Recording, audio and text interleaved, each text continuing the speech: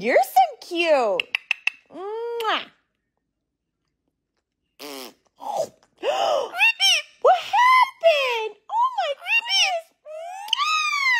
Thank you.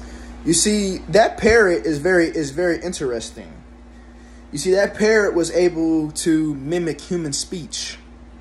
So that leads me to question, will animals, as years progress, if the earth doesn't get destroyed by a meteor or some shit, will animals be able to evolve to have the same brain level as human beings?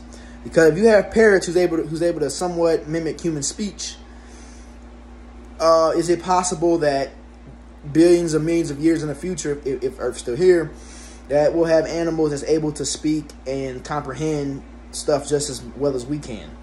That would be pretty cool if that's possible. That would be pretty interesting to have animals have the same brain level as us. But it'd also be scary because at the same time, you know, all of us are corrupted. So what if they fucking decide to wipe out all humans? Which I wouldn't have a problem with that because I'll be long dead by then. So I wouldn't have to suffer. But shit, they may fucking start wiping motherfuckers out and shit and take over and be the dominant species. I don't fucking know. Because I don't fucking know, man. Because animals are already naturally more stronger than us anyways. It's just we just have more weapons. We have more hacks than animals. So what if they learn how to master weaponry and stuff like that? They'll fuck us up. Hell no. Fuck our ass up, man.